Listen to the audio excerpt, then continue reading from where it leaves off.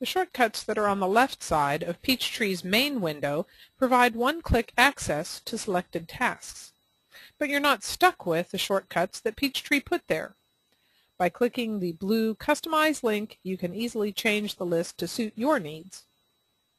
When you click on Customize, you will get a window that lists the current shortcuts with options to move, rename, or delete them. If you click the Add a Shortcut button, you will get a menu that mirrors the menus that are across the top of the main Peachtree window. Just click on the item that you want to add. The item you select will be added to the end of the list. You can then highlight it and use the Move Up or Move Down buttons to change where it appears in the list of shortcuts. Or click the Rename button to change the text of the shortcut.